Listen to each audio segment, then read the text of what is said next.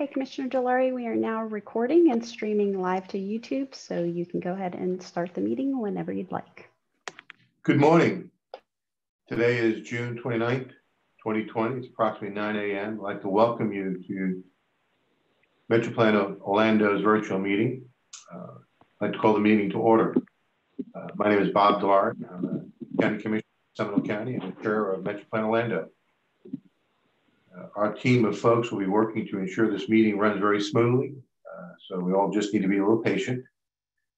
Today's meeting was advertised on the MetroPlan Orlando's website, social media, as well as through targeted emails. The Florida Sunshine Law typically requires a quorum to be physically present in a room for government meetings. However, our Governor DeSantis, suspended this requirement in his executive order, allowing government boards to conduct businesses using virtual meetings. This order has now been extended through the month of July. I would now like to ask Commissioner Jane from Osceola County to lead us in the Pledge of Allegiance. Can we all stand, please? Commissioner? Thank you, Commissioner Delarey. I pledge allegiance to the flag of the United States of America and to the republic for which it stands, one nation, under God, indivisible, with liberty and justice for all. Thank you, Commissioner. Next, we have a short video to review the virtual meeting guidelines. Staff. Welcome to MetroPlan Orlando's virtual meeting. Here are some things you should know. Board and committee members are active participants, and members of the public are observers. Our chairperson will make sure to keep the meeting flowing. Please keep your microphone or phone line muted unless recognized to speak. Make sure to pay attention to your video controls as well. Participants are welcome to use the raise hand feature to ask questions after presentations. This feature can be found when clicking on the participant's icon. When recognized by the chair to speak, you can unmute yourself. Please make sure to speak clearly so everyone can hear you.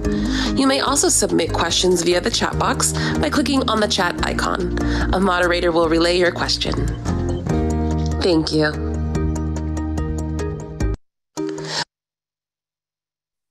Thank you. So let's try to keep our microphones muted unless we've been recognized to speak. And please use the raise hands feature to participate in the discussion. There'll be 2 public comment points in the meeting. Members of the public who want to speak will be using the raise hands feature found in the participation tab. If attending by phone, you can use *9 to raise your hand and request to be recognized. When you're called, your microphone will be temporarily unmuted by staff and will ask to state your name and contact information for the record. We'll also be accepting comments by email or phone messages before the meeting. The guidelines for this public comments are posted at the metroplanorlando.org/virtual meetings. Public comments received before the meeting will be read by the staff at the conclusion of today's meeting. If you want this and any future online meetings to be accessible to all, participants may join by the computer, tablet, or phone.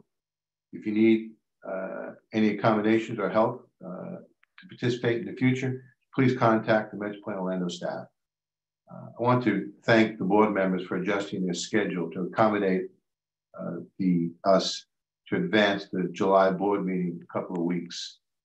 We didn't know whether the governor was going to extend the executive order allowing us to have meetings by virtual. I want to thank the governor for doing that. It's very important to us that we all remain safe, and I want to thank all the members as well as the staff in advance for doing all the hard work to get the meeting ready. I'd also like to give a word that we found out last night that Commissioner Vandelay's brother passed away unexpectedly yesterday. So please, our hearts and prayers go out to not just the commissioner, but her entire family for her brother. We also received an additional notice this morning that Eatonville Mayor Cole's daughter passed away yesterday as well.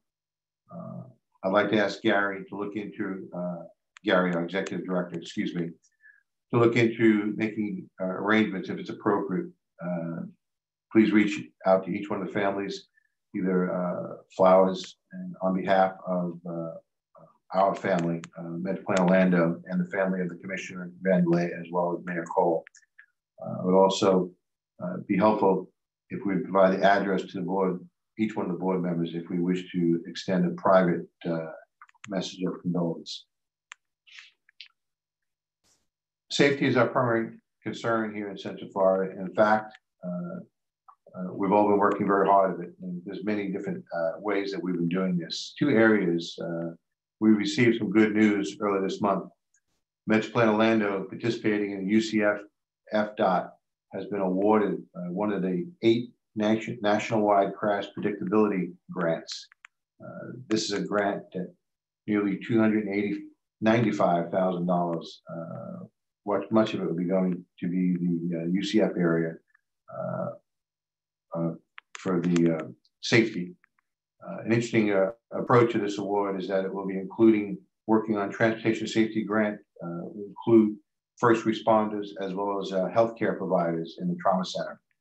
MetroPlan Orlando will lead the collaboration with FDOT and UCF to make safety tools and information more useful for practitioners by developing and redefining them by addressing specific safety problems in the Metro Orlando area. I know that Gary will be saying a little more on this during his announcements. Central Florida MPO Alliance, as a similar organization from the Tampa Bay area, will be holding a joint transportation summit on July 10th. This meeting will focus on TSMO in the I-4 corridor and how we can all work together to improve the operation of I-4. I will also be attending that, and will encourage anyone else who'd like to participate. At this time, I'd like to recognize our Executive Director, Gary Hutman, for some announcements. Gary? Good morning, Chairman DeLaury, board members, and all those who are attending online. I'd like to thank you for helping us to make these virtual meetings a success, and we remain dedicated to having good discussions about transportation planning throughout Central Florida. We are doing our best in this environment to stay transparent and accessible to the members of the public. As Chairman DeLaury mentioned, we'll be using the raise hands feature to recognize board members during the meeting and to call on members of the public during the comment time. If you joined us on the phone only without the video screen, please use *6 to mute and unmute your line. Please use the *9 to raise your virtual hand so the meeting host can see that you wish to be recognized. After being recognized and speaking, please use *9 again to lower your hand once you've been recognized. You'll also notice that there's a chat feature on your toolbar, and this communicates with all participants in this meeting that includes board members, staff members, and those presenting this morning. Please only use this if you are having technical issues and need assistance. A full record of the chat comments will be included with the public record of this meeting. This morning, I understand we have 3 alternates joining us. First, we have Commissioner Gomez Cordero here representing Orange County in the place of Commissioner Siplin. And we have Commissioner Constantine here representing Seminole County in place of Commissioner Zembauer. I also understand that Lorraine Bobo is here representing the Florida Department of Transportation in place of Secretary Perdue. So thank you all for joining us this morning. We had our annual TIP public meeting last Monday on June 22nd. The turnout and participation for this virtual meeting was a record. We're hearing this from many other agencies that we're involved with, the fact that public participation and involvement virtually has exceeded that of face-to-face events. And Keith will be saying more about that during his presentation to the board later on the agenda. The 3rd annual State Mobility Week is scheduled later this year from October 30th to November 6th. I made this announcement earlier this month at the June 10th board meeting. Currently, the state is considering ways to make this event more resilient and how they might host some of the events virtually if that's necessary. As I hear more about this, I will make sure that the information is passed on to the board and to our committee members. There's a letter from Secretary Perdue included in your agenda packets this morning. You'll find that included in tab 4. Also, a couple weeks ago at our June 10th board meeting, I mentioned that the House Transportation and Infrastructure Committee issued a draft reauthorization bill, and it's known as the Investing in a New Vision for the Environment and Surface Transportation in America Act, or the Invest in America Act. It's also now referred to simply as HR 2. The day after the board meeting, I received a brief but a very good summary of the draft bill, and I forwarded that email to all of you board members. But more detail is included in my written report that's found in tab 5. But the markup of that bill started on June 17th and went through the evening of the 18th. And so late Thursday night on the 18th, the House T&I committee approved HR 2. Which is a $494 billion bill. And I understand now that the Democratic leadership tends to introduce a $1.5 trillion infrastructure package that will include this transportation bill as one of the titles in the larger bill. And that will allow them to, if necessary, pull it out and deal with it separately. But do look for that. And the word that I received is that they hope to have discussion and act on that before they recess for the July 4th holiday. Also remember that last year the Senate Public Works Committee came out with their own bill, and they are working now to advance that as well. So as we learn more, I'll keep the board and our partners informed of that. Chairman DeLaury mentioned the award, one of the 8 nationwide crash prediction for expedited detention grants that we received. We're very happy about that. It's an award of nearly $295,000, and much of that will be going to UCF. But for this project, MetroPlan Orlando will engage other partners, including researchers and the advanced vehicle technology folks, and first responders to acquire the needed expertise in data methods, analytics, and information sharing to improve transportation safety. It will also assist us to develop and implement safety strategies to achieve the goal of 0 fatalities on roadways in Central Florida. It will help us to meet our federal performance measures for safety. And what's really interesting about this grant and the opportunity it provides is that we'll be working with first responders, the trauma centers, for real-time crash prediction and operations. Lastly, as Chairman DeLaury mentioned in his remarks, we will lead the collaboration with FDOT and UCF to make safety tools and information more useful to practitioners by developing and refining them through the use of case studies that address specific safety problems here in the metropolitan Orlando area. Now, we've talked a number of times about our interest in the I-4 corridor and use of technology throughout the entire corridor between here and the Tampa Bay area. And 2 weeks ago, we also learned that FDOT was successful in obtaining a $10 million grant from FHWA for that reason. And so we're excited about that. And in fact, Eric, Virginia, and I had a discussion with Secretary Tebow following the award of that grant. And he has been a supporter of our idea of the I-4 regional cooperation within the I-4 corridor. And so this was a call to give him an update and to ask for his continued support on that effort that we're putting into that. We discussed briefly that this $10 million project, this grant, may be a catalyst to actually launching that effort. Each of these items, the I-4 Corridor Coalition and the grant, will be discussed on the July 10th meeting of the of the Central Florida MPO Alliance and the other MPOs across the I-4 corridor. So Chairman DeLaury, that completes my announcements this morning. And now we'd like to call on Kathy Goldfarb to do the roll so we can confirm a quorum for the meeting. Thank you, Gary. Kathy? Thanks, Gary. All board members, please go ahead and unmute yourselves in preparation for the roll call. And you can go on mute again after your name is called. Make sure your video is on if possible so we can confirm it's you. You'll find the unmute and video buttons on the bottom left side of your toolbar on the bottom of your screen. Please say here or present when your name is called. Alvarez? Here. Arrington? Present. Bates? Here. Bonilla? Here.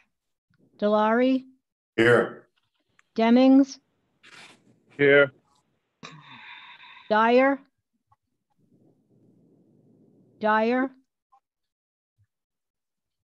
Good, Here. Grebe, Here. Janer, Here. McDonald, Here. Moore,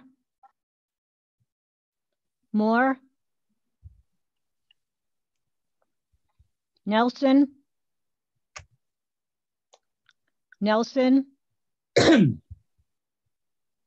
Ortiz, Present. Gomez Cordero, Here. Smith,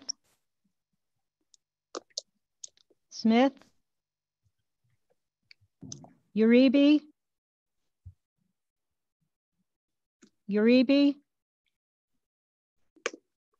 Woodruff, Here.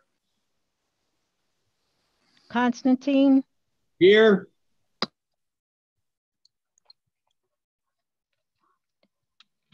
Mr. Chairman, we have a quorum. Thank you. Thank you, Kathy. This time we'll go and ask Gary for the agenda review. Mr. Hutman. Yes, Chairman DeLauria, I'd like to draw attention to 3 items on the agenda this morning. There's an item on the consent that is referred to as the FDOT MPO consensus planning document. And this is actually just the second year of approving that document, but it pertains to our acknowledgement of performance measures that we are working with the DOT to and links to work toward those and reporting out on them. Last year, it was actually part of our TIP adoption. This year, we're doing it a little bit differently by resolution so that we don't need to bring it back to you again next year unless some significant change happens to the performance measures. I also want to draw attention to agenda item 10C, which is the organization's continuity of operations plan. This was last updated 2 years ago, but with the pandemic, it was time to do it again. The copy you have in your agenda packet includes the changes that were made to that document, so you can see that. And then after today, we'll remove the edits for a clean document. But we've also included something new, which is referred to as the Pandemic Influenza Supplement to accompany the Continuity of Operations Plan. Because the continuity plan is really intended to address short-term disruptions to our operations that are generally caused by natural disasters, hurricanes, weather-related events, and such. But the pandemic influenza supplement is specifically addressing a longer-term event. And you'll see in there what we're doing now to maintain operations. And so in the event that this continues and or happens again in similar fashion, we'll have a document that clearly states how we will continue to operate. And then lastly, I just wanted to include the letter also under agenda item 10 that we provided to Governor DeSantis, encouraging his reconsideration of the June 30th date for virtual meetings. That was important to us, and ours was one of probably many such requests. But as you heard earlier, the governor has approved that and extended that authority at least through the month of July, and then we'll see what happens beyond that. Chairman DeLauria, that completes my comments on the agenda, and there are no changes, so we're ready to proceed.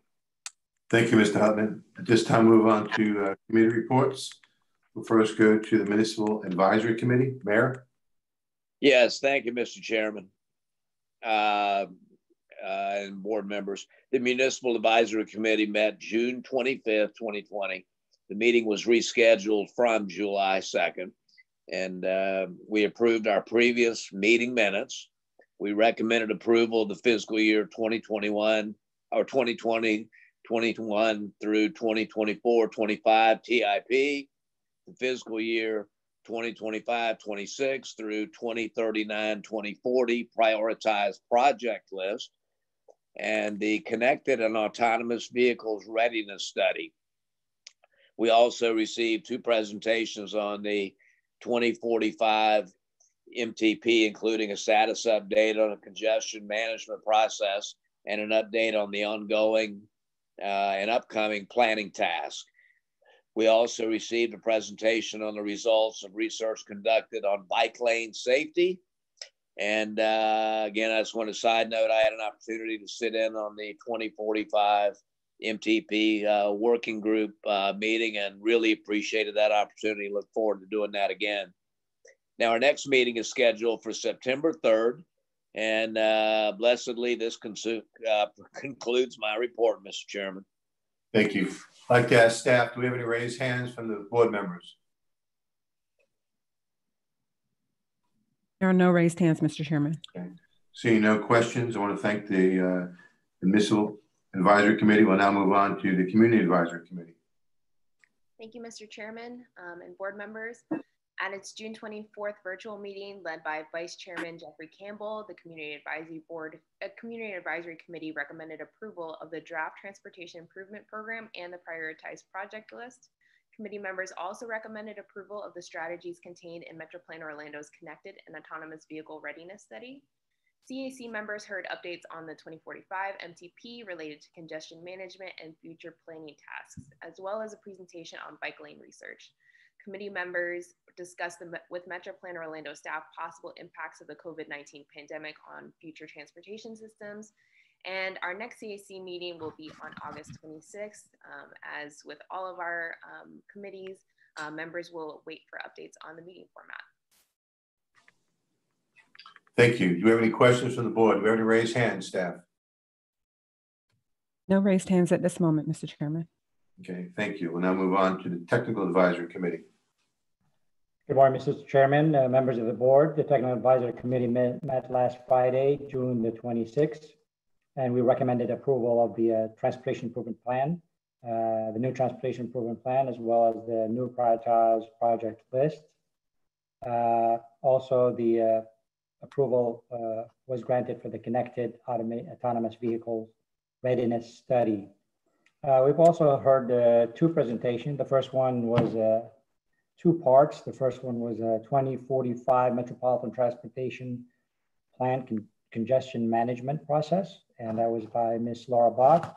The second portion of the 2045 Metropolitan Transportation Plan addressed the status of that plan, and that was presented by Mr. Alex Trauger of MetroPlan Orlando. Last presentation we heard was on the bike lane research by Mr. Mike Wilson. Our next meeting will be on August the 28th, and as mentioned earlier, there's no telling whether or not it's going to be virtual or live. And that concludes my presentation, Mr. Chairman. Thank you. Do we have any questions from the board? I'd like to ask staff if we have any raised hands. No raised hands, Mr. Chairman. Okay, thank you. We'll now move on to the Transportation System Management and Operation Committee. Morning, Mr. Chairman and members of the board. The TSMO committee met on Friday, June 26th. We approved our May 29th TSMO meeting minutes. We also approved the 3 items of the TIP, the prioritized project list, and also the Connected and Autonomous Vehicle Readiness Study, along with the recommendations to build the policies and procedures that will help guide our agencies in the planning area in the adoption of these technologies. We had a presentation by Dr. Mohammed Abdel Adi from UCF on the technology for predicting and responding to crashes in Central Florida. This technology is a component of the grant mentioned by the chair earlier that MetroPlan Orlando recently received from the Federal Highway Administration for $295,000. And that concludes my report, Mr. Chairman. Thank you. I'd like to ask staff, do we have any raised hands from the board for questions? There are no raised hands, Mr. Chairman. Okay. Any written statements that we need to submit into the record? There were no written statements, Mr. Chairman. Okay. Thank you. This time we'll move on to public comments for action items. Do we have any people that want to speak on this action items? If so, please use the raised hand function found at the bottom of your screen or press *9 on your phone keypad. When I call on you, the host will unmute your microphone. You'll see that the button pop up and it says the host wants you to unmute you. Please accept the prompt to activate your microphone. We will then ask that you provide your name and address for the record. Please hold your comments to 2 minutes or less. I'd like to ask at this time, are there any individuals that like to speak? Mr. Chairman, there are 2 raised hands. Mr. Glenn Cook, and Ms. Joanne Canellis. Okay, let's go to Mr. Cook first. Hello, my name is Glenn Cook, 6658 Lake Pembroke Place, Orlando, Florida, 32829. I am also in conjunction with the University of Central Florida I-Corp program. We just completed our study with the autonomous and vehicle for hire study while we were in I-Corp over the last 6 weeks. I've already been in contact with Eric Hill for the CAV study, as well as the Florida Department of Transportation, of our findings since COVID-19 has been amongst us since middle of March. And I've also been in conjunction talking with Alex Trieger, Senator Torres, Commissioner Uribe, Renee Palencia, our House of Representatives, District 50, and just to let them know that we are have collected numerous data points with over 4,000 trips for level 3, level 2 autonomy, as well as electric vehicles. So we just want to be able to convey our information openly to everybody to make sure that they're aware. And I look forward to working with everybody. Thank you. Thank you. Ms. Virginia, who do we have next? Ms. Joanne Canellis. Ms. Canellis?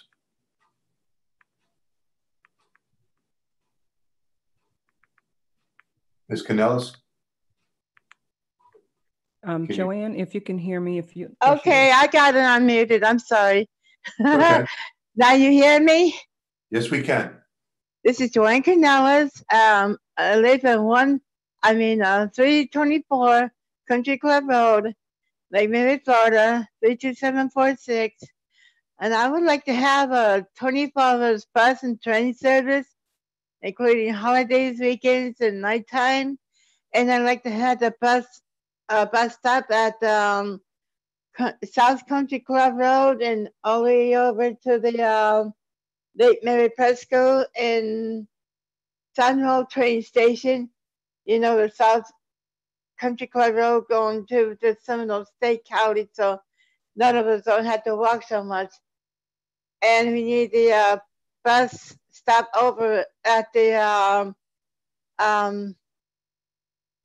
Oviedo Boulevard too, for me to be able to go swimming each and every time I go there, so I don't have to call so much or anything like that, to just go swimming and coming home from swimming too. Please, thank you. And we like 24 hours bus and train service, including holidays, weekends, and nighttime, so no one would be stranded. And we would like to have this train, Sunroll train, all the way up to D-Land too, please. And, you know, at Lake County, so no one would be stranded coming to and from D-Land. Please, thank you. And then that's phase 2 north. And we'd like to have phase 3 as well, so we can go to the that place in 2022 to go down the you call it the high-speed rail, Virgin Train Bright Line. Thank you. Please, thank you. Anyone else we have, Ms. Virginia? That concludes the remarks, Mr. Chairman. Okay. Are there any written or phone comments that we need to be submitted into the meeting record? There were no comments, Mr. Chairman. Okay, thank you. At this time, move on to action items. After each action item, I'll ask for a motion and a second.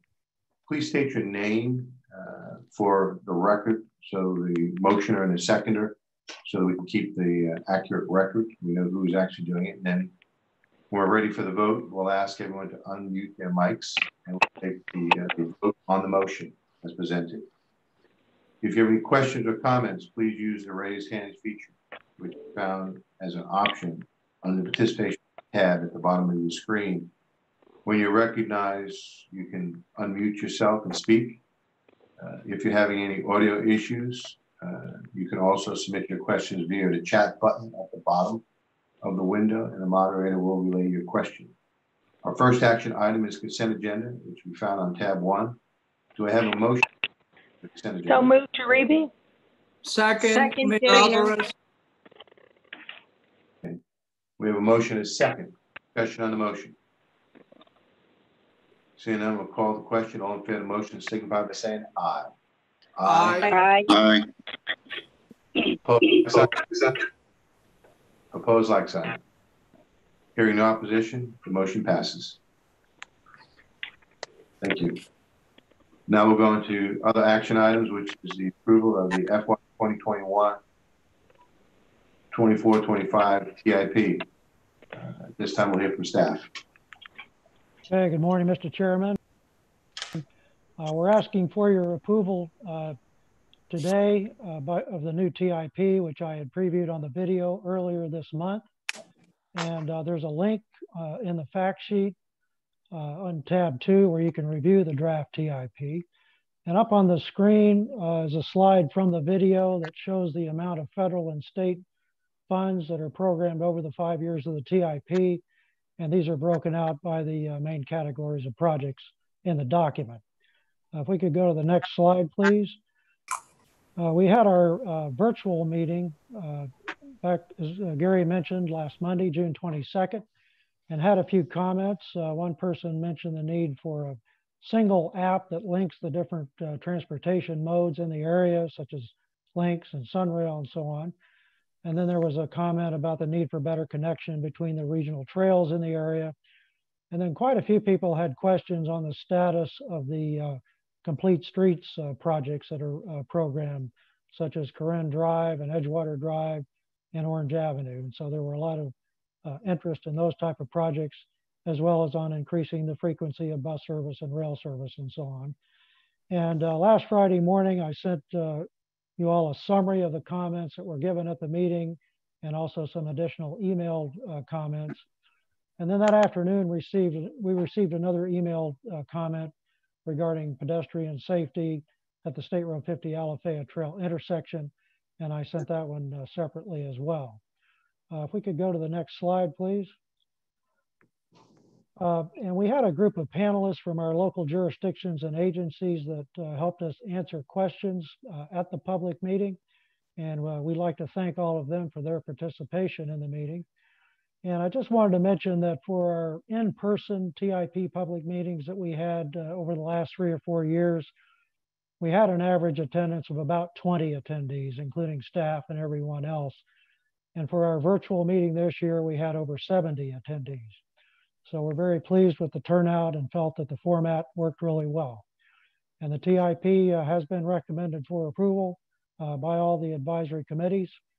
So at this time, unless there's any questions, we're asking for your approval of the new TIP.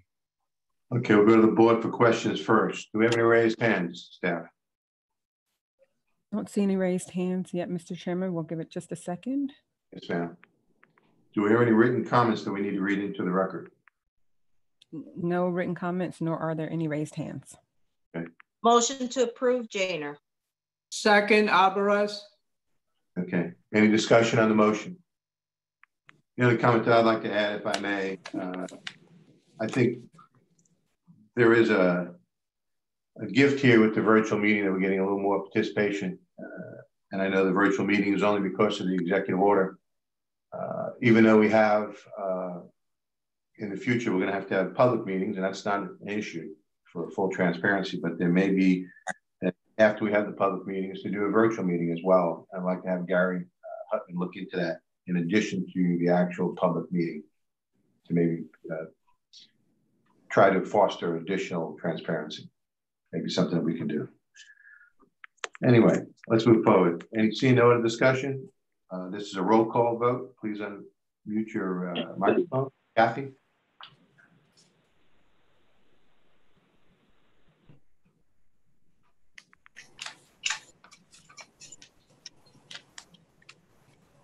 Kathy, we have a motion. Can we call the vote? Alvarez, Aye. Arrington, Aye. Bates, Aye. Bonilla, Aye. Delari, Aye. Demings, Aye. Good, Yes. Grebe, Aye. Janer, Yes. McDonald, Aye. Nelson, Yes. Ortiz, Yes. Gomez Cordero, Aye. Uribe, Yes. Woodruff, Aye. Constantine. Yes. The motion passes. Thank you. We'll now move on to the next action item, which is the approval of the FY 2025-26 and 2039-40 priority project list. This time we'll hear from staff.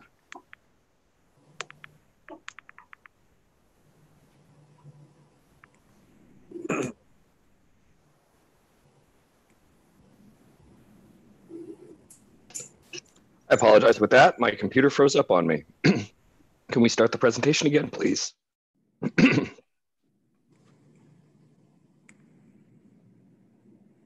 I just need a quick second to reset it.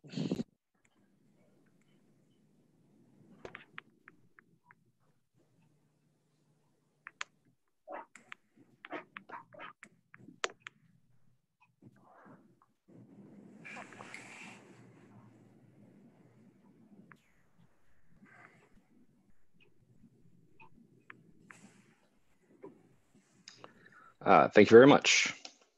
All right, good morning. I'm here to present the project priority list. Last month, I presented a draft of the list, which included the project additions and subtractions that went into the 2025-26 through 2040 project priority list. There's a direct linkage to this list to our 2040 long-range plan, and it has to be in the cost feasible plan for the project to go into the project priority list. That plan is fiscally constrained, meaning that all of the projects that we've deemed cost feasible have a reasonable revenue source behind them for funding through the year 2040. And our list is organized to support the regional priorities as well as MetroPlan Orlando's TMA funding policy. The list is broken up into a few different lists that include federal and state and then some local projects. Our national highway and state road list includes all roadway widenings, complete street improvements, transportation systems management and operation improvements, bicycle, pedestrian, safety, and sun trail, all on the state road or national highway system. The remaining system we dedicate our MetroPlan Orlando TMA funding to, which includes 32% of those funds going towards roadway or complete streets, 17% towards regional trails and safe routes to schools, 21% for TSMO projects, and 30% for transit capital, which is a little different in this list, which I'll explain in a moment. For the national highway and state roads, the top 7 projects remained unchanged in the transportation improvement program or in the project priority list. That's because a phase was already funded in the transportation improvement program, and we want to make sure that we are funding the remaining phases through construction and full implementation of the project before we bring in a new project into the transportation improvement program. I would like to note last month I mentioned that State Road 50 between Old Cheney Highway and State Road 520 were removed from the project priority list. And this came after the Florida Turnpike has deemed that the Colonial Parkway is not financially feasible, but District 5 and DeLand has moved forward with the construction of the 6-lane need on those sections. We've added them back into the project priority list to give the department more flexibility as they're moving forward and reevaluating that 6-lane project. Other projects that have moved up for anticipation for the next 5th year or next year's TIP are projects like 436 from State Road 50 to the airport, intersections on Silver Star Road are 438, the complete street improvement on Orange Ave from Mandalay to Pine Lock, also the intersection improvement of Orange Ave at Sand Lake, State Road 46 up in Sanford, intersection and TSMO improvements, as well as the US 192 adaptive signal system. As with the state and national highway list, all the top projects remained unchanged in the TIP for the MetroPlan mobility program, and this is due to the fact that we've already funded some phases and we want to see them through completion, and that included the Edgewater Drive question that we got as part of the TIP. Here are a list of some other projects that we're anticipating moving forward into the next 5th year or next year's TIP. They include Central Ave in Kissimmee, downtown Orlando bike study, improvements in Belle Isle that are coming out of a study that MetroPlan is leading for the city, Buenaventura Boulevard Complete Street in Osceola, Mitchell Hammock Complete Street in Oviedo. Orange County has 164 signals that they need to upgrade for TSMO. and then the International Drive Smart Corridor. For transit projects, they've remained largely unchanged without a dedicated revenue for operations to implement several of those corridors. But there is a study MetroPlan is leading to look at the capacity or the parking capacity at Meadowwoods, Tupperware, and Poinciana Sunrail stations. We'll be leading a feasibility study with our partners Orange County and Osceola County for that. And we've also dedicated funding for the design and construction, knowing that these facilities are over capacity now. Lynx is also advancing ITS, customer information, and travel parking system, as well as system expansion and asset management within our project priority list. There were a few other comments that we received from City of Winter Park and Apopka that we would like to incorporate in there. So what I'm looking for is an approval of our project priority list with some minor changes to naming in the City of Winter Park and Apopka, as well as adding the State Road 50 projects back into the project priority list. And with So that, moved. Carson Good moved. We have a motion by Mr. Good. Do we have a second? Is there a second? Second by Woodruff. Jainer. One at a time. Who seconded? Second, Uribe. All right, thank you, Commissioner. I'd like to ask staff, do we have any written statements that need to be read into the record? We received no written statements, Mr. Chairman. Okay. Do we have any raised hands for comments? There is a raised hand by Mayor McDonald. Mayor? Yes, sir, Mr. Chairman. Thank you. And thank you, Nick.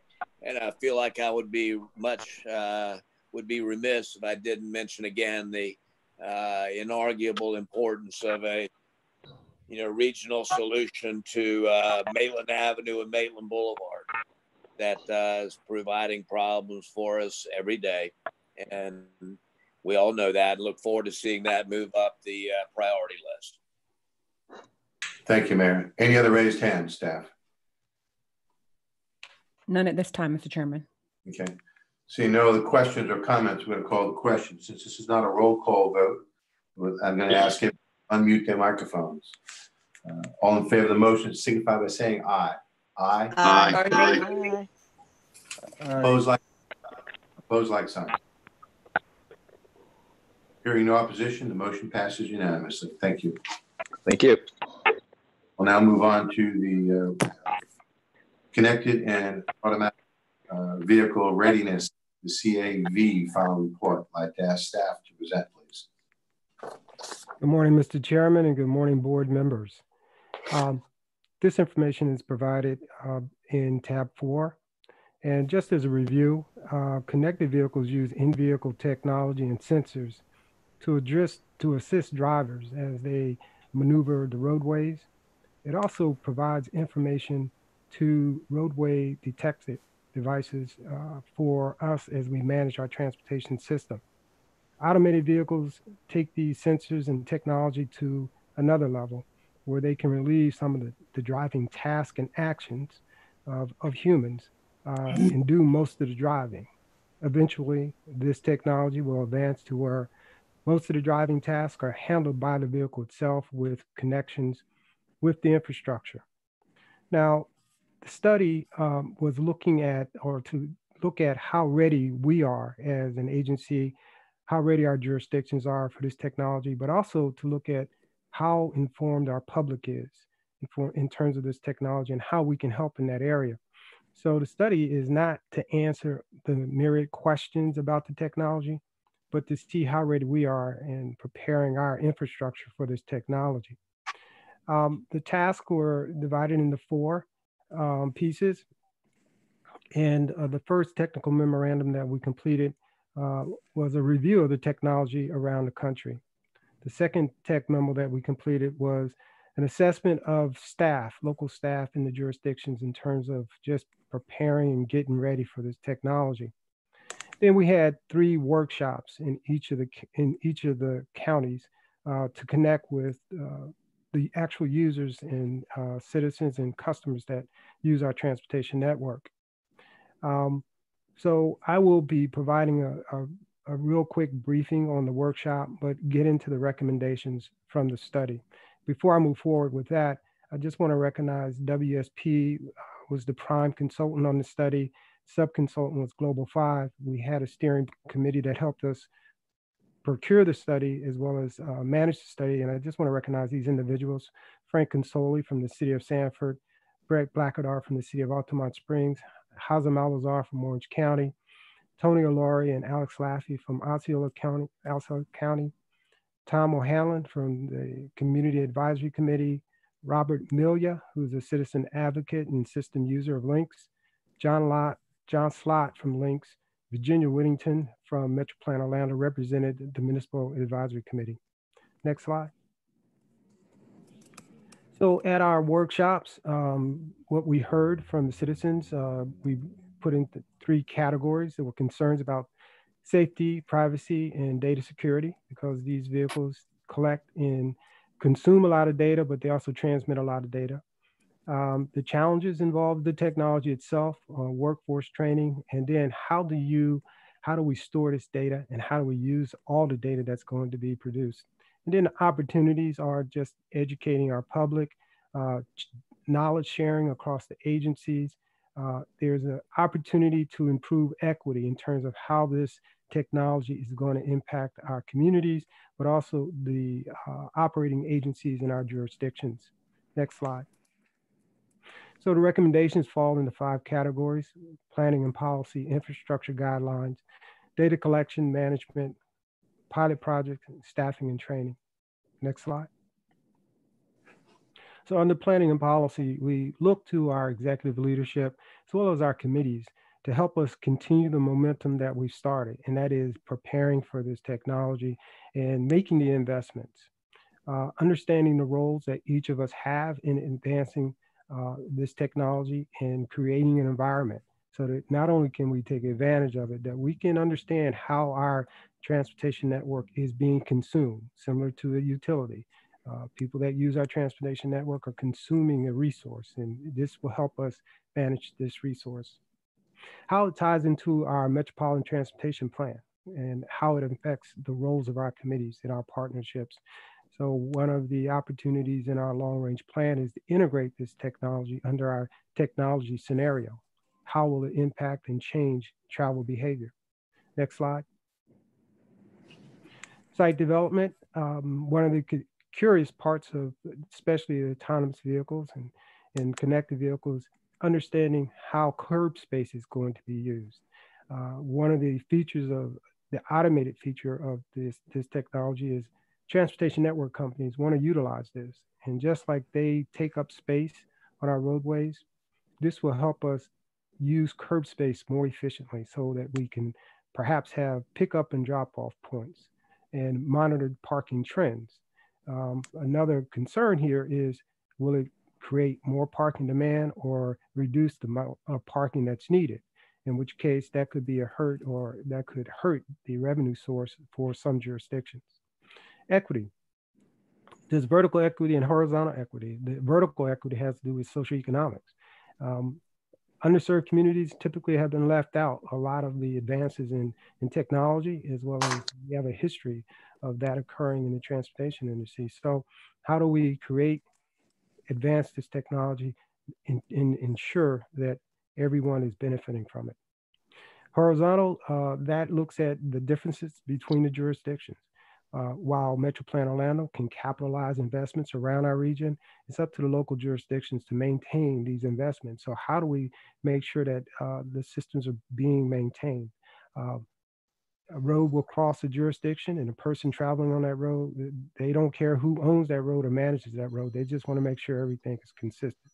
So how can we share that knowledge and resource? Hello. Hi. Infrastructure guidelines. This is looking at how guidelines are being developed and advanced nationally and how they will impact our industry. Because these vehicles and the technology rely on sensors, we'll need to make sure that our signalized systems and intersections are kept up to date. Signage and pavement markings need to be clear and maintained, because of these vehicles using sensors to look for a stop sign. If that stop sign is not clear and recognizable, it could lead to an incident. TSMO and ITS guidelines. This looks at just how we advance it within our region, within what we're doing as an NPO, how we'll change what we do in the area of TSMO.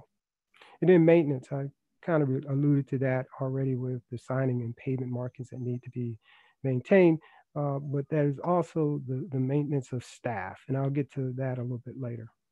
Next slide. Data. As I mentioned, these vehicles will become, and they are becoming, smartphones on wheels, and they collect data, they transmit data. And so there's a need to have some data governance on how it's going to be managed. Data collection and storage, because they create so much data, we'll have to make investments on maintaining and manage the data. Sharing and security, they go hand in hand because, as I mentioned earlier, someone traveling on a road, they don't care who maintains and manages that road. They just want to make sure it's consistent. So as a vehicle that is collecting and transmitting data crosses jurisdictional boundaries, everything needs to be consistent and it needs to be protected in the same way. Next slide. Pilot projects. We have several projects in our area now looking at this technology. Like Nona is one.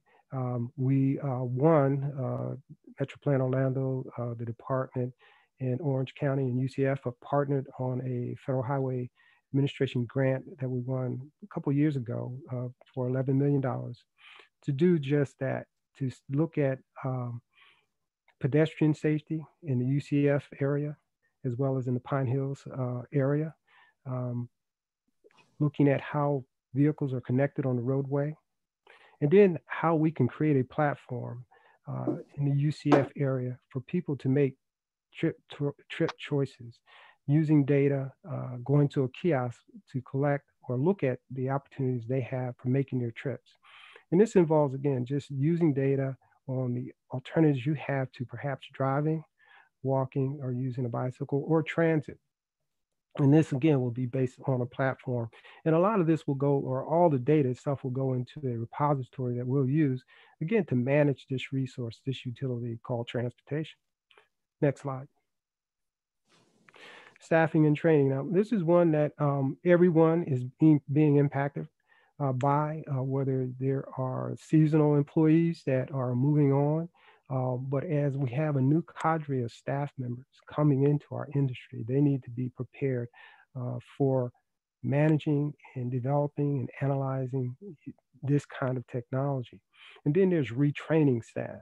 Some of the training that we received 10, 15, 20 years ago is perhaps moved on. And so how we address issues and the challenges in our transportation network is going to need to change and reflect our understanding of this technology. Next slide. So what's next? Certainly MetroPlan Orlando can continue its role as a conduit and convener and collaborator of this information, this technology, but also sharing it with our partners, enabling our partners to not only become prepared, but to be ready for it and to see the opportunities ahead of us that will meet this technology as it continues to emerge. Next slide. Pilots, certainly the recommendations in the study suggest that we continue to look at opportunities to just test this technology, because every jurisdiction is different. Transportation needs in every jurisdiction is gonna vary. And so the way that you look at preparing for this technology, that's going to change. It's going to reflect the local needs. It's going to reflect local funding. And then integrating this whole idea of connected and autonomous vehicles into our long-range plan under the technology scenario will be important. Next slide. And I believe that concludes my presentation, Mr. Chairman. Thank you, Eric. Are there any questions for staff? Do we have any raised hands? Mr. Chairman, I do not see any raised hands, but let's just give it a second. Okay. Do we have any written statements or comments that need to be read into the record? None received, Mr. Chairman, and there are no raised hands. Okay. At this time, I'd like to ask for a motion and a second. Move to approve, Alvarez. Second, Joyner. Okay. Okay. This is not a roll call vote, so please unmute your phone. Please unmute your microphone or phone. Any other questions? All in favor of the motion, signify by saying aye. Aye. Aye. Aye. Opposed, like sign? Opposed, like sign. Motion passes unanimously. Thank you. We'll now move on to informational items for acknowledgement. Is there a motion to accept and a second? So moved, Uribe. Second, Alvarez. Thank you. Are there any written statements for acknowledgement, staff? No written statements received, Mr. Chairman. Are there any raised hands? And no raised hands. Okay. Seeing no other questions, all in favor of the motion, signify by saying aye. Aye. Aye.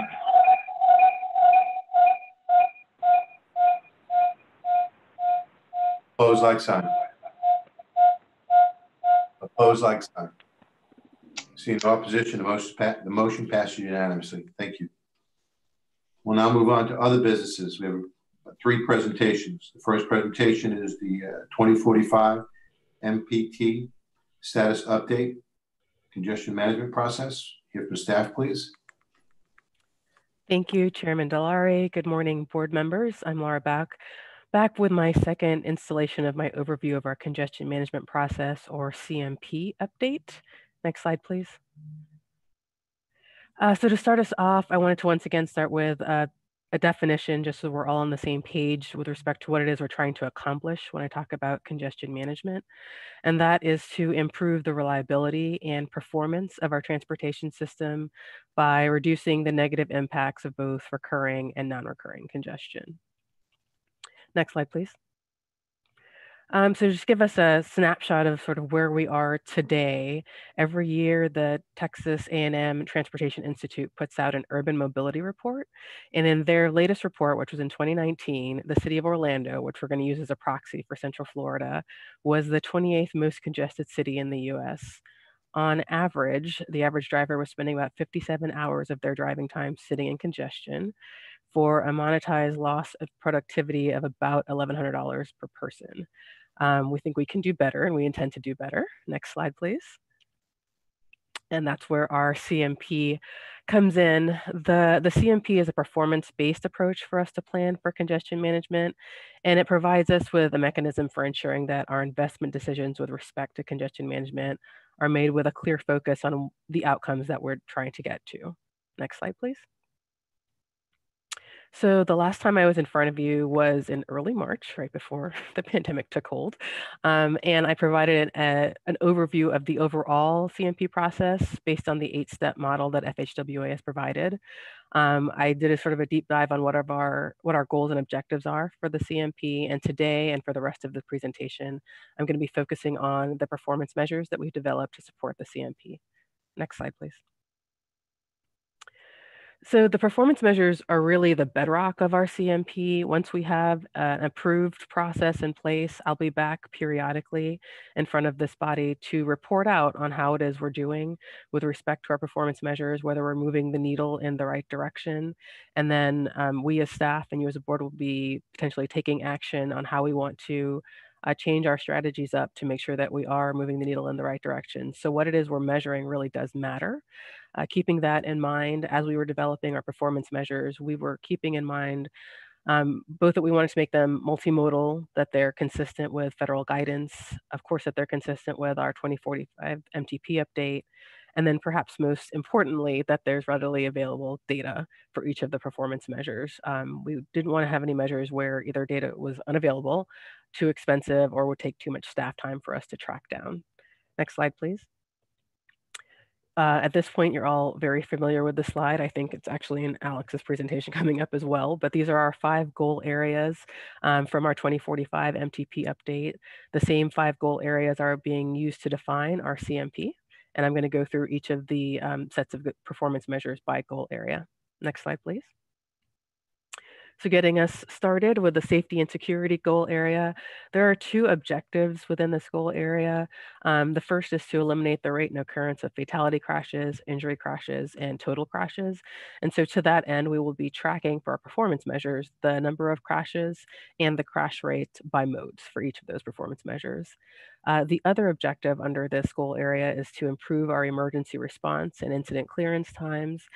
These really come into play when we think about non-recurring congestion. Obviously, those crashes or those incidents do have an impact on non-recurring congestion, but really it's the time to actually clear them out of the way and get back to the all clear lanes that we were looking at. So we'll be tracking the emergency response times as well as incident clearance times moving forward. Next slide, please. Under our reliability and performance goal area, there are quite a few objectives that we have, and so I've divided them for purposes of our presentation into two main areas. The first is our reliability objectives, and we think about those, if you'll focus on the graphic at the bottom of the slide for a minute. When we're thinking about those trips that we make every day, whether it's to work or school or wherever, there are going to be those fluctuations in travel time, sort of minimal fluctuations. And then every now and then there's a major incident. And those major incidents, when we have those fluctuations, those are what everyone remembers. Next slide, please.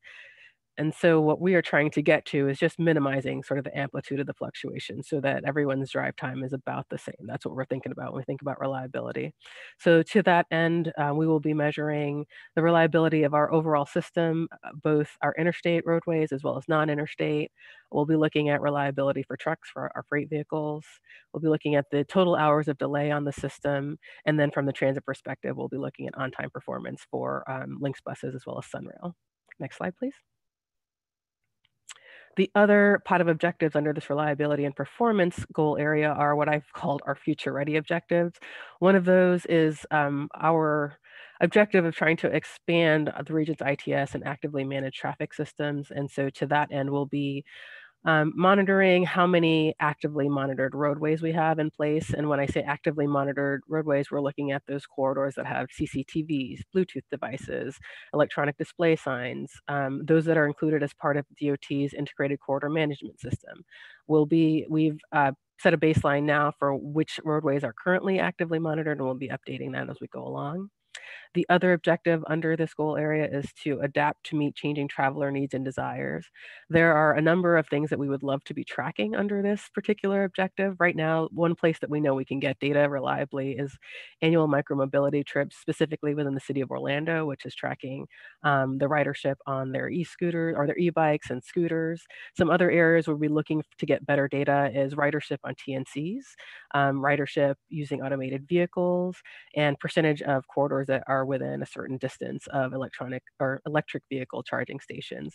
Those are all places where so far we haven't found great data sources, but we'll be continuing to track those, and those may get added into the CMP at a future date.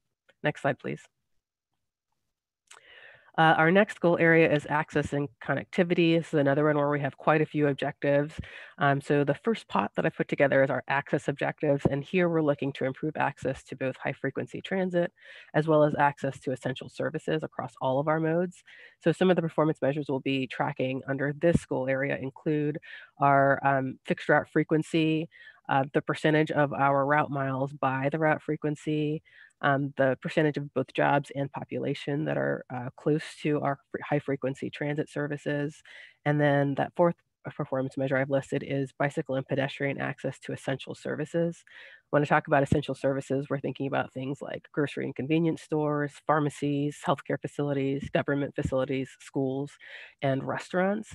And that graphic at the bottom of the slide actually shows the percentage of the area that you can get to within a 10-minute walking or biking trip to access essential services. So obviously over time, we'll be looking to expand that yellow so that we're able to get to more of those essential services within that 10-minute walk or bike shed. Next slide, please. The other pot of objectives under this goal area are what I've called our multimodal connectivity objectives, where we're really looking to improve connectivity, not just for single occupancy vehicles, but also for our other modes. And so some of the things we'll be tracking under these set of objectives are vehicle miles traveled, our ridership on both Lynx and Sunrail vehicles, our commuter mode split, And then that fourth performance measure is really related back to the objective to develop a transportation system that reflects regional and community values. We thought a good measure for that particular objective was to look at how we are spending our TMA funds to support the board emphasis areas. And several of the board emphasis areas do relate back to connectivity. There's trail connectivity, complete streets, as well as Sunrail connectivity. So we'll be continuing to track that measure as well. Next slide, please. Moving on to our next goal area of health and environment, the one objective that we have identified for this one related back to the CMP specifically is to reduce our air pollutants and greenhouse gas emissions. So to that end, we'll be tracking CO2 emissions, ozone emissions, particulate matter, and then other greenhouse gas emissions. Next slide. And then our final goal area is the investment in economic opportunity. The objectives we are looking to accomplish here include reducing delay as well as improving the transportation experience for our visitors. And so to that end, we'll be tracking the hours and cost of delay on the system, which gets back to that slide I showed before, showing where the city of Orlando was. We'll continue to track that for our entire Central Florida area, as well as how well we provide reliable travel times on what we're calling our visitor emphasis corridors. That graphic to the right of the slide, the corridors that are in the darker green show a higher percentage of traffic volumes from visitor traffic. And so those are what we're considering our visitor emphasis corridors. So we'll continue to track what the reliability is on those corridors specifically. Next slide, please. So that wraps up the performance measures very quickly that we are pursuing as part of the CMP update. Where we are right now, we are wrapping up our data collection to set the baselines for each of those performance measures. And we're also completing our analyses to look at where we have hotspots now, where there are congestion issues within our planning area. Next slide, please. And I anticipate coming back to you hopefully next month, but if not the month after that, to report out on where those hotspots are, and then also to report out on what specific strategies we are recommending that we move forward with and take into our MTP and the prioritized project list. Next slide, please. And that's all I have for you today, but I'm happy to answer any questions anyone may have. Commissioner DeLauro, you're still muted. Thank you. Before we go to board comments, I'd like to ask staff, do we have any written statements that may be read into the record? No written statements, Mr. Chairman. Okay. Do we have any raised hands from the board? I do not see any raised hands at this moment, Mr. Chairman. Any raised hands from the board? There are no raised hands, sir. Okay, thank you. Thank you, appreciate the update. We'll now move on to the 2045 MPT status update and technical activities.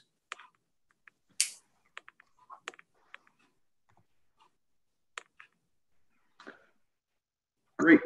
Good morning, Commissioner DeLauro. This is Alex Trauger. This month, I will be a little bit different from past presentations where I provided a focused presentation and discussion on a particular topic that we'll be addressing. Today, I'm just going to provide a very brief overview and provide a status update on where we're at and where we're going to be going over the next 6 months. Just so as a little bit of background, we started the MTP update process a little over a year ago. Developing, our background data, existing conditions analyses that really serve as the foundation for really all of our work. We have to understand where we're at and where we've been before we can look 20+ years into the future. We've worked with you as well as our other boards and advisory bodies to develop and establish goals, as Laura mentioned in her presentation, which really are our guiding principles and will serve as a compass on what we want to accomplish, both in monitoring as well as we're in our investment strategies. Right now, we're in the heart of our technical analyses in that step 3. The past 2 presentations I've provided have been relating to scenario planning, how we'll use scenario planning in our decision-making process, as well as our needs assessment, which I presented at your last month's presentation. As Mayor McDonald mentioned, we had a working group meeting just over 2 weeks ago where we spent about 90 minutes going into those methodologies. That recording is available on our website if you're interested in seeing the longer version of my 20-minute presentation that you received last time. The really intent of this slide, though, is to acknowledge that, come later this year in December, we will be asking for your approval of the Metropolitan Transportation Plan, the cost feasible element. So let me talk about where we're at now. And like I said, a little bit of a snapshot recap on scenario planning. As we presented last time in the previous recap, where we were looking at 4 scenarios. We introduced that disruption dilemma scenario at your last meeting. We're looking at those key drivers of change, as it looks at economy, as we look at visitation, as we look at travel patterns, land use and development. And as we get into the scenario planning process and really look at strategies, ultimately we're utilizing this activity to really explore these scenarios and look at the transportation impacts on mobility as well as performance with unique and specific and significant to each of those scenarios. So again, as a reminder, we will not be adopting a single scenario. We're considering all 4 scenarios as part of our needs assessment process. And just a quick recap on our needs assessment, as I mentioned last month, and as it's detailed in our working group recording, we're using specific methodology, a unique methodology and approach for each of our travel modes. So we have a transit approach, a bicycle approach, a pedestrian approach. So we're looking at filling sidewalk gaps and identifying potential crosswalk locations for further analysis, as well as a roadway analysis, which looks at freight as well as intersection opportunities. So we're looking at utilizing some of those systems management operation strategies. It is objective driven, so looking at our objectives and goals that we have, and like I said, using that really as a lens for our analysis, and data informed, looking at making sure that we're providing you as decision makers with the best information available. We want to make sure that we're using good data and evidence-based approaches, and implementation focused. That's really the core of this plan. This is not just a plan to be put on the shelf. This plan is to be implemented to our prioritized project list and transportation improvement program. So we have that in mind as we're identifying projects, as we're categorizing projects based on their eligibility. You'll see a streamlined approach to getting those projects into our work program based on eligibility and based on timeliness. So really next steps, what we're going to be talking about over the next 4 to 6 months, in introducing kind of that funding forecast. We've done this in previous plans. It is a federal and state requirement. Our financial resources document will identify the various funding sources, whether they're formula, discretionary, or other funding opportunities. We've worked with FDOT to identify state and federal forecasts. We've coordinated with Orange County, Seminole County, as well as Osceola County to develop an existing forecast. So that looks at those existing funding sources in place and how we'll forecast those 20 plus years into the future. That will actually be the funding forecast that we have to adopt per federal regulation for our cost feasible plan. But we're also including an illustrative forecast. So that looks at sources that may not be in place today, but that could be levied or implemented in the coming years, through a commission vote or through a public referendum. The financial resources will also include and encapsulate our SU, our surface transportation modal allocations. That's our board policy on allocating our federal funds that are at the discretion of this board to transit, bicycle, and pedestrian systems management operations into our complete streets implementation program. And we're also ingraining the board's policy on premium transit for district dedicated revenues, where up to 30% of those funds could be used for premium transit. So over the next 6 months, and what you're going to be hearing about in the coming weeks is really the outcomes and findings from our needs assessment. What are those opportunities? What are those projects? How do we get them into our shorter term planning documents? But before we do that, we want to make sure we conduct a comprehensive health and environmental screening. So we're looking at those fatal flaws, those red flags, and making sure that we're not just mitigating, but we're doing our very best to restore the environment along the way. And as we have for the past year, we're going to be coordinating directly with local and state agencies as well as our federal partners. And as again, we will be asking for your approval of the 2045 plan later this year in December. Our advisory committees will take it up in November for recommendation, and you will be asked to approve the 2045 plan at your December 9th board meeting. That's really all I have today, Mr. Chairman. I'll be happy to answer any questions that the board may have. If not, we'll be touching base soon in the coming months with more detailed presentations. Thank you. Thank you. Before we go on to board comments, do we have any written statements that need to be read into the record? None noted, Mr. Chairman. Do we have any raised hands? There is a raised hand by Mayor McDonald. Mayor?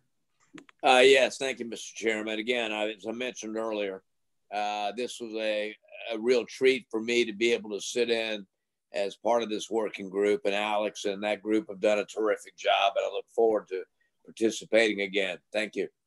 Thank you. Any other raised hands, staff? There are no other hands, Mr. Chairman. Okay, thank you. At this time, we'll move on to the next presentation, which is the bike lane research presented by staff. Thank you, Mr. Chairman. Good morning, everyone. This is Mike Wilson with MetroPlan staff. At my last presentation, I gave you an overview of how bicyclists and motorists get into collisions. And this morning, we're going to talk about relative risks with applying the exposure data that we've got from our bicycle and pedestrian counts. This allows us to answer some really essential questions of, first off, do bikeways or even sidewalks protect bicyclists from motorist-caused crashes? What are the factors that are most relevant to these crashes? And then there's another interesting question. There's an assumption out there about safety in numbers, that if you have more bicyclists that out on our roads, that it actually improves motorist behavior. So what we did is we had 10 streets with bike lanes that had been in place for more than 10 years. And then we selected 10 control streets that had comparable characteristics, such as number of lanes, land use, posted speed, et cetera. And then we applied 10 years of crash data, and these were all classified in the way that I showed you last time. We also did 48-hour bicyclist counts that looked at both position and direction of the cyclist. And we also did some measurements of bicyclist speeds. So we know relatively, on average, the speed of a sidewalk, bike lane, or travel lane cyclist. Before I get into our data, I want to talk a little bit about how most bikeway studies work. There have been a number that have been released over the past decade or so that show improvements.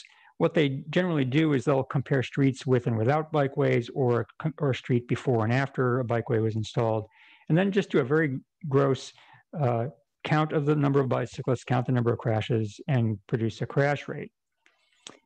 But they're often missing some confounding factors in their study. One example is from Montreal, where they looked at about half a dozen cycle track projects. And you can see here, this is a pair of streets where they've got their bikeway street and control street. Their bikeway street was a one-way, one-lane residential street, while their control street was a two-way, four-lane commercial street. Now, obviously, those are not comparable. Which one would we expect to see more crashes on with or without a bikeway? So not only do we need to keep our control streets the same, but we also need to really be asking the question and looking in detail at the behaviors. Are we really changing the motorist behavior, or is it the bicyclist behavior, or some combination of the two? So what I'm going to be showing you this morning is we're comparing the streets with and without bikeways, but we're counting bicyclists both by position and direction, counting the crashes by the behavior type, and this allows us to give us crash rates by the crash type. To put this into context, if we're protecting bicyclists from motorist-caused crashes, what's our basis of study? Well, it's only about 2% of the crashes in this study involved a motorist-caused crash with a bicyclist using a regular travel lane. Another 10% of them were motorist-caused with a bike lane user. And then the remainder were sidewalk riders and then cyclists who violated the motorist right-of-way. When we express risk in this study, what we're looking at is bicyclist miles between crashes. So that means a higher number is actually a lower risk. So starting off with bicyclists just going with the flow of traffic and motorist-caused crashes, just crashes overall, we do see a higher risk for a travel lane, and then the risk goes lower as we move from bike lane. You see about half as risky, and then actually 4 times lower risk for the, but you'll see how this works out as we get into the details. It's also important to keep this in comparison to going against the flow of traffic. It's been known for some time that going against the flow provides some additional risk. Our study showed an even higher risk of over 5 times greater going against the flow versus with the flow. And this is true whether the cyclist is on the sidewalk or on the roadway, although it's legal to go against the flow on the sidewalk. And here you can see the risk for the roadway with the travel lane about 5 times greater and the bike lane about 4 times greater risk for going against the flow. But even though the risk was a little bit lower for the bike lanes because there were so many more cyclists using the bike lanes, there were many more, the actual number of crashes was much higher, 38 versus 6. Now moving into the more detailed crash types for cyclists going with the flow, when it comes to overtaking crashes, we did see a significant reduction in risk. You see there 92,000 miles for a travel lane and then over 6 times lower risk for the bike lane user. And this is something we would expect to see because of the separation. But it's also important to bear in mind that overtaking crashes are a very small proportion of the crashes overall. In this particular study, only 10 overtaking crashes in 10 years, and only 1 was an incapacitating injury, while there were over 400 other motorist-caused crashes involving turning and crossing movements, with 60 incapacitating injuries and 1 fatal. So we move on to the turning and crossing movements. And here, again, we do see that there's an improvement as we move from travel lane to bike lane to sidewalk. But then we would have to ask the question, why would that risk be lower for bike lanes and sidewalks when there's no inherent protection at intersections and driveways where these turning and crossing movements happen? A common assumption is that motorists are going to be more likely to scan for and yield to a bicyclist who's in a designated bike lane. But then we have an even lower risk for sidewalk users, and sidewalks are neither designated nor designed for bicycle use.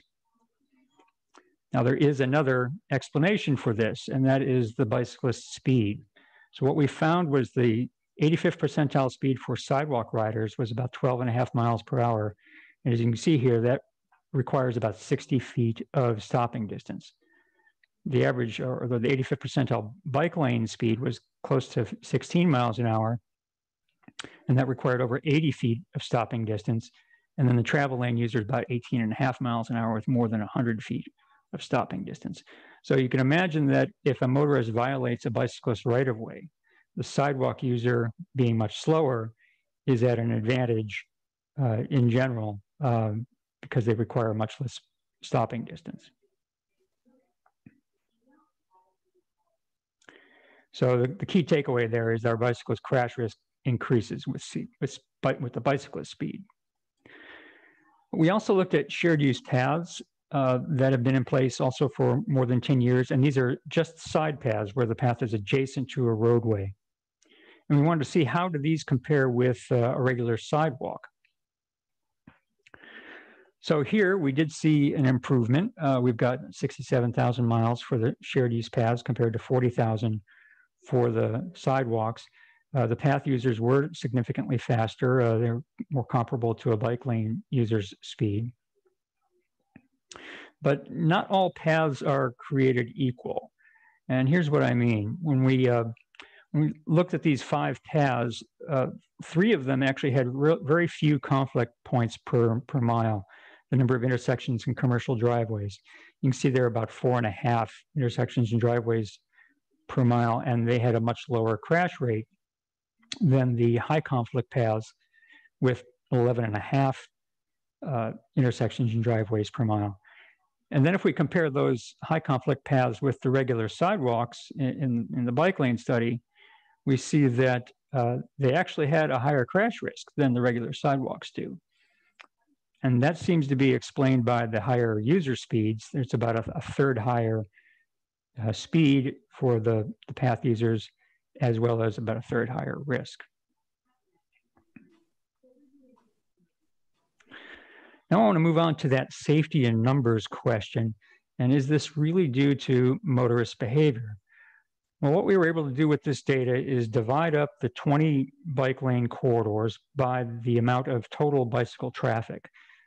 And so we have 5 quintiles here with measured in miles of bicycle traffic. The orange line there is the miles between motorist-caused crashes, and the green line is miles between bicyclist-caused crashes. The first section there, I'm sorry, let me go back. The bottom quintile we can kind of rule out in that the numbers there are very low, both for the number of cyclists and for the number of crashes. Many of the corridors had no crashes. But when we look at from the second quintile to the top quintile, there were 9 times as many bicycles, 9 times as much bicycle traffic at that top quintile. And the miles between motorist-caused crashes really doesn't change over that. Whereas the miles between bicyclist-caused crashes increased more than 2-fold, almost 3-fold. So it's really the improved bicyclist behavior is what we're seeing in these corridors with more bicycle traffic.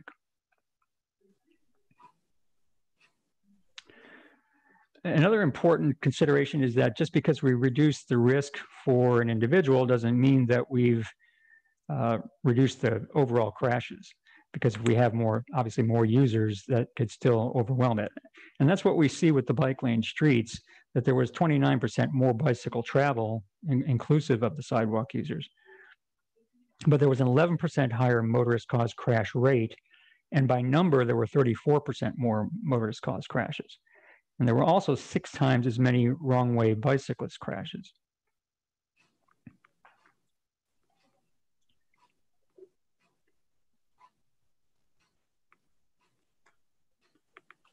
All right, we're not advancing here. Give me a second.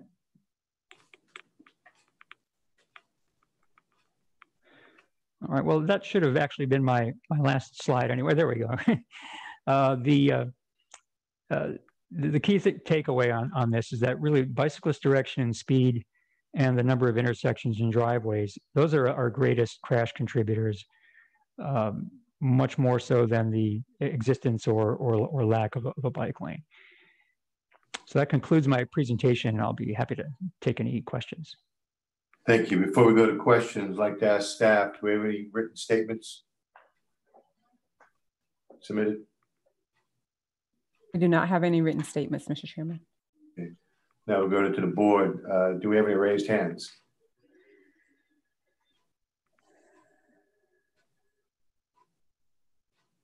No raised hands, Mr. Chairman. All right, thank you. I'd like to thank staff for their presentation. At this time, I'd like to ask any member of the public that wish to comment, please use the raise hands function and you'll be recognized, or dial *9 on your phone keypad. You'll unmute your mic, and after you're recognized, please state your name and address for the record. Your comments will be limited to 3 minutes. This is for any general comment items. I'd like to ask staff if we have anyone that has a raised hand or *9. Mr. Chairman, we do have one raised hand, Ms. Joanne Canellis. Okay. Ms. Canellis? Yeah, I'm here. This is me again. Yes, okay. We'd like to have premium transportation for all of Florida, please. Especially all of Florida, so that no one would be stranded. Like 24 hours bus and train service, including holidays, weekends, and nighttime. And to get all the buses on there that hasn't been on there yet either, to get it in there so that no one will be stranded from their place either, but their home and stuff and work and all this good stuff. Thank you. Ms. Canellis, can you give us your name and address for the record, please? Sure. Joanne Canellis, 324 Claremont Avenue, Lake Mary, Florida, 32746. Thank you. I'd like to ask staff, is there anyone else that'd like to speak? Raised hands. There are no other raised hands at this time, Mr. Chairman. Okay. So now I'll ask the board, are there any general comments that any board member would like to present to us or speak about? Do we have any raised hands? No raised hands, Mr. Chairman. I would like to just, before we adjourn, I'd like to thank not just the board members for changing the schedule for this meeting, but also staff for making it all possible. With everything going on, it's important that I want to just reach out to them and say thank you. Also want to just encourage everyone to do social distancing as required by the state, as or your local emergency orders. And this concludes our meeting here today. Thank you for joining. This meeting is now adjourned.